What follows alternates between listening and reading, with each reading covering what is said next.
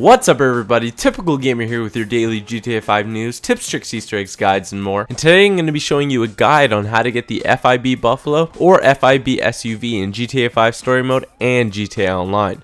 As always, if you enjoyed the video, be sure to press that like button and to subscribe for more daily, top-notch GTA 5 videos.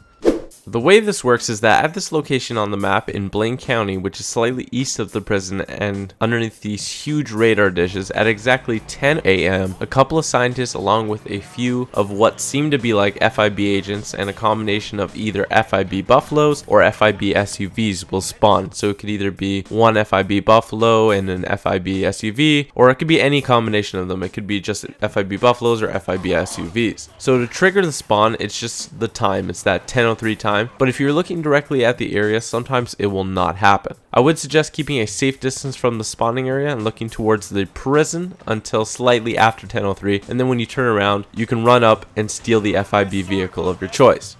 Now, there really is no explanation as to why this happens, but it does seem a bit out of place. It seems that the FIB agents are there to accompany the scientists as they analyze the radar dishes. The weird part is that if you steal the FIB vehicles, you will not get any wanted stars, and they will only attack you briefly. After a few seconds, they will begin to attack each other until one FIB agent is left standing. He will then begin walking aimlessly away from the scene along with these scientists. Now, I have no idea why this happens or if this is supposed to be an Easter egg or something. If you guys have theories, let me know in the comments. I would love to know if there's an actual explanation for this. But yeah, this can be done on both GTA Online and the GTA 5 storyline, but unfortunately you cannot store or customize these vehicles. They are pretty awesome looking vehicles though, and they do have the police sirens that you can turn on by clicking down on the left thumbstick.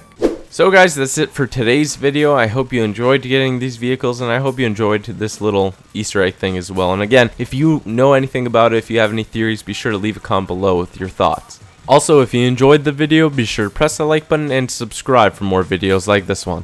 Thanks for watching. I hope you have an awesome day, and peace out.